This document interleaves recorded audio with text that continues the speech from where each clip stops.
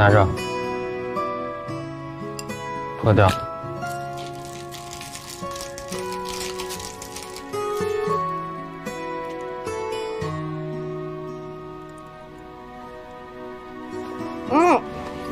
要太苦了，吃点甜的。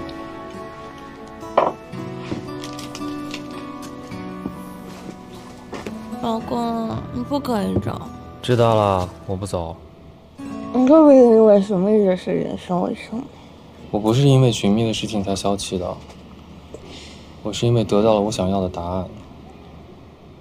我相信，你爱我这件事情，不是谎言。我怎么可能撒谎？我这么爱你。我看过公司的监控了，知道这些都是你自导自演的。既然你主动交代，那我就不深究了。但是我没消气啊。我也用心了。的确很用心。哎，老公，你都听懂我说的话？我们真的是心有灵犀呢。我没听懂，我是自言自语。哎，你不是说不走吗？我去给你熬粥。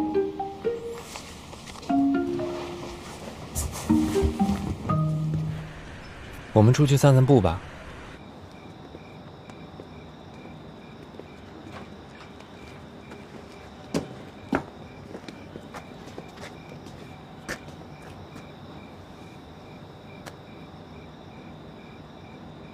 按一下。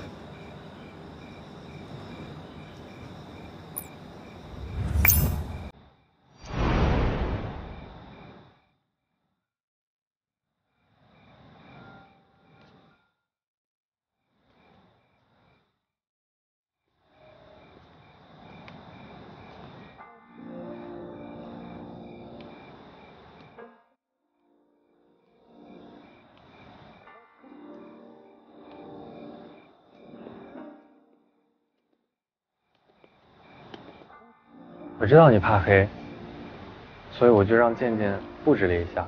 但是物业那边你这……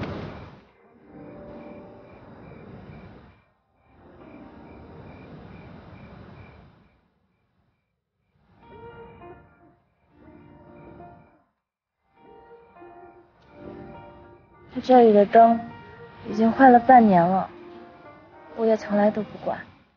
你记得我怕黑，你还足够细心照顾到所有的点滴。老公，你的细心，你的付出，才是我爱上你、愿意嫁给你的原因，跟你的家境身份一点关系都没有。我嫁的是当初在保安室为我伸张正义的你，是唯一一个察觉到我设计里良苦用心的你，是在黑暗中送给我这满天繁星的你。我知道，我这一次可能很难让你重新相信我，可是我觉得，哪怕只有一点点的希望，我还是想试一试。你可以再给我一次机会吗？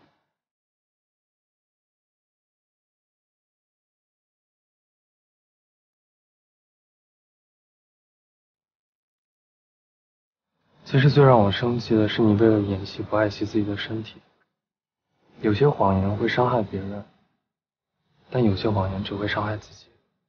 温柔，你能不能放下所有的不安？有的时候不是我不信任你，而是你不信任我，所以才会发生这些事情。我知道你怪我骗你，可以前每当我说实话的时候，他们总是不相信我。星星本身是闪烁的，但是到了市区，却会被城市的灯光掩盖它的光芒。你不甘心，所以才假装自己是城市的灯光。有的人喜欢霓虹灯，有的人喜欢太阳，有的人却喜欢萤火虫。它们光芒的强弱，并不会影响爱慕者对他们的判断。